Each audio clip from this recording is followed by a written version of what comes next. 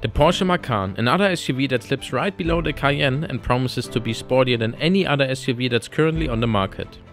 This is a Macan Turbo, but it's not a regular Macan Turbo as you have probably already guessed. This Macan Turbo is modified by a race chip.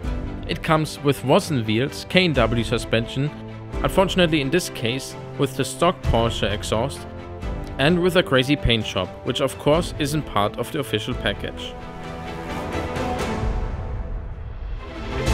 The regular Macan Turbo already outputs 400 horsepower, but this Macan Turbo by race chip outputs over 480 horsepower and 680 Nm of torque, just because of this little plug and play box. Now the interior is standard Porsche, with the beautiful carbon fiber package and the incredible new steering wheel, which is also covered in carbon fiber. Finally we get buttons on the wheel without these silly shift buttons.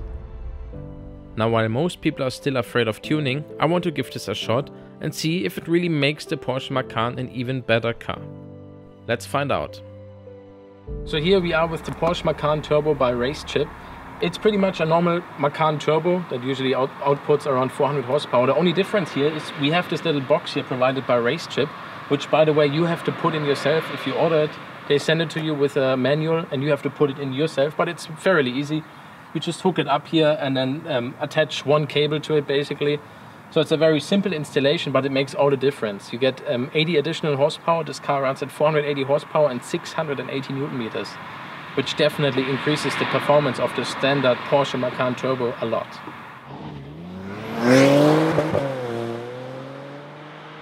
So if you drive a Porsche Macan Turbo, but it's just not enough power for you, this product might be very interesting for you. So I'm a big fan of software modification, especially with turbocharged cars, because you can get so much power out of them. Manufacturers never put these cars close to the limit, just so they can give out longer warranty and that the car will run smooth for a longer period of time. But it's wasted performance, and if you want performance, you want performance no matter what.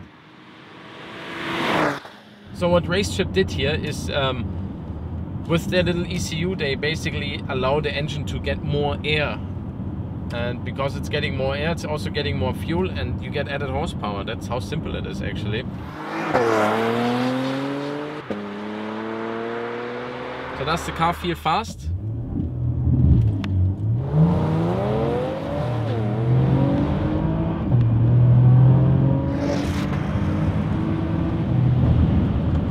I would say it definitely feels faster than a stock Porsche Macan Turbo.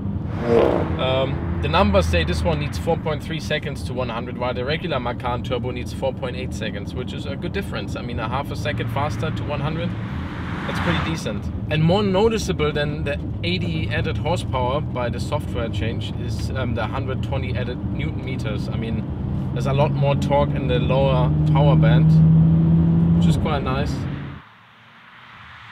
The springs in here by K&W also feel fantastic. I mean, it's hard to compare. I haven't driven my Macan in a very long time, so I can't really compare it, but it definitely feels good. That's all I can say. I absolutely love this interior of this Porsche Macan. We have the carbon fiber package here on board. It looks absolutely stunning, especially the carbon fiber steering wheel feels absolutely fantastic.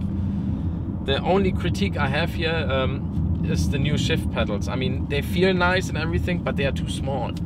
They should be like a ½ centimeter larger or something, because I cannot even see the plus and minus. It's not like I need to see it, but it feels like it's not well thought out if the plus and minus is marked on the shift pedal itself, but you can't read it, you can't see it. So even though this car has good power and is nicely modified by Racechip, it feels rather boring. Why? Now, it's not the Macan itself. I love the Macan. It has a fantastic chassis, drives very well, but this particular car has the very basic stock exhaust, which is terrible. I mean, there's no sound whatsoever. This really takes away from the driving experience.